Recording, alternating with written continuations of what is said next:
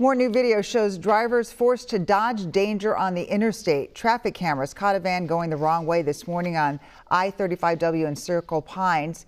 You can see other drivers swerving to get out of the way. The van stops at the next exit, but then continues.